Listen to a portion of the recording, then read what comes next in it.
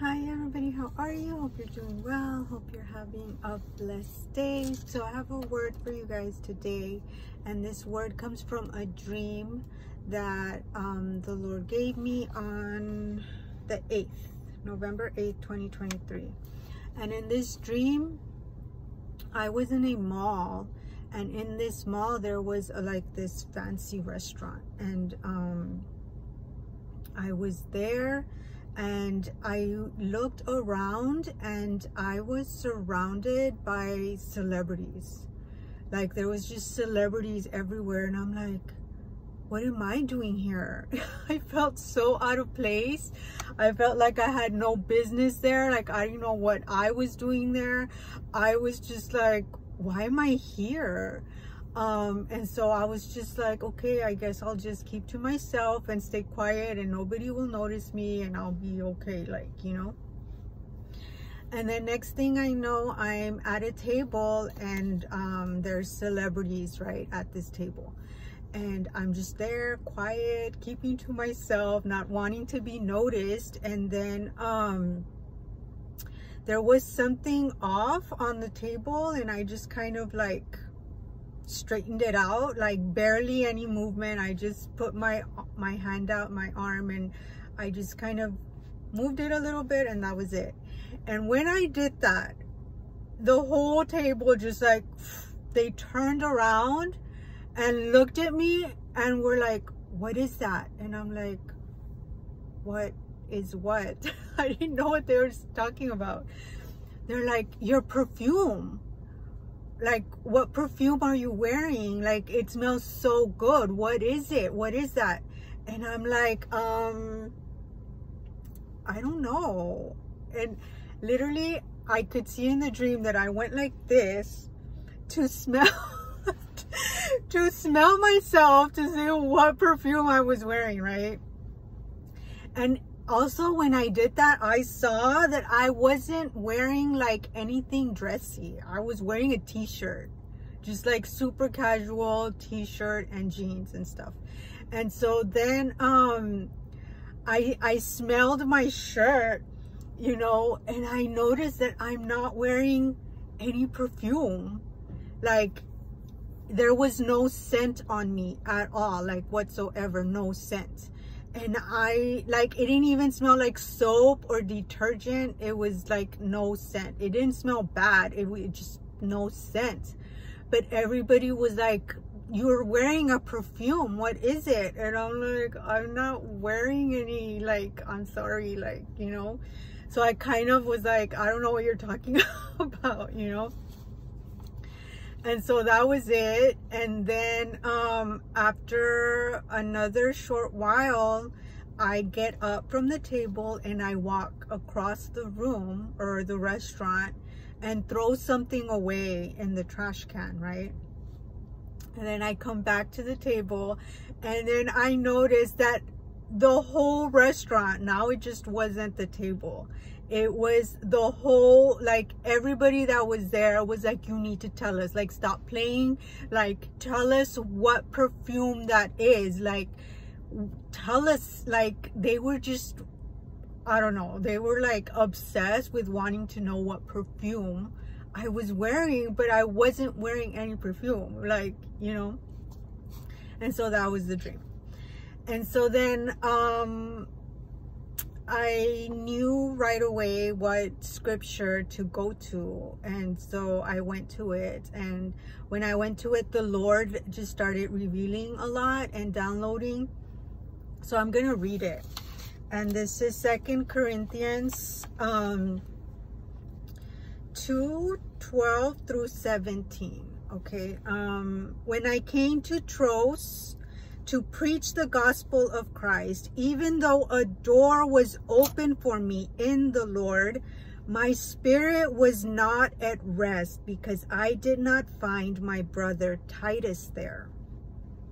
So I took leave of them and went on to Macedonia. But thanks be to God, who in Christ always leads us in triumphal procession, and through us spreads the knowledge of him everywhere. For we are the aroma of Christ, to God among those who are being saved and among those who are perishing. To one a fragrance from death to death, to the other a fragrance from life to life. Who is sufficient for these things? For we are not like so many peddlers of God's word, but as men of sincerity, as commissioned by God. In the sight of God, we speak in Christ. And so with this scripture, in the dream, it was like whatever they were smelling was Christ in me. It wasn't me at all. I couldn't smell like any perfume on me, but they could. With any movement I did, it was like, what is that? Tell us what perfume it is, you know? And it was obviously something that was very different. It was something that they were like wanting to know, like immediately tell us what it is. And so here what God is saying is that he's going to put you in places, in rooms with people that you might feel out of place, that you might feel like, I don't belong here. I don't know what I'm doing here. I don't know what I have to offer. But God is saying, because in this verse says, even though a door was open for me in the Lord, God is opening doors right now of opportunity, of influence. He's broadening your sphere, and what is going to keep you there is him in you, is that fragrance that he has put in you. Because when you speak of him, when you share him, there's this fragrance, there's life that you're sharing with people who are in need spiritually. And don't feel there's gonna be people that aren't gonna make it with you. Like here in this verse, it says, even though a door was open for me in the Lord, my spirit was not at rest because I did not find my brother Titus there. So don't worry. God is saying, don't worry of who makes it with you and who doesn't. Don't worry about who got left behind and who, and just don't worry about that. God doesn't want you to worry about that, okay? Worry about where he's leading you. Worry about the doors that he's opening for you, and know that you belong there. He has anointed you to be in these rooms, in these places, surrounded by these people. Your anointing is going to make room for you. Your anointing is going to make you needed.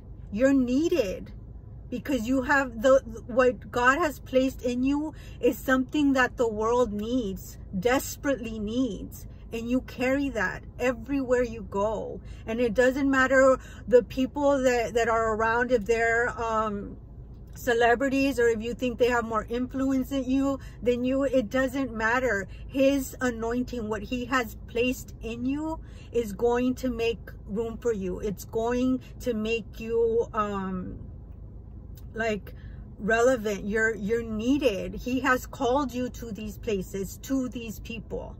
You know, these are new assignments that he's calling you to. And so he's saying, don't worry about who makes it in the room and who doesn't. Don't worry about who's in the room and who's not in the room. I put you there. I need you there. Okay? So don't feel, don't lose peace over it. Don't feel like the way I did, like, oh, I'm just going to keep to myself. And like, no, he's calling you to share him.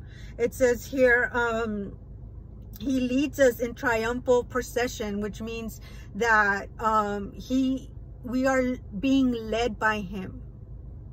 He's opening doors and he's leading us into these places. Okay?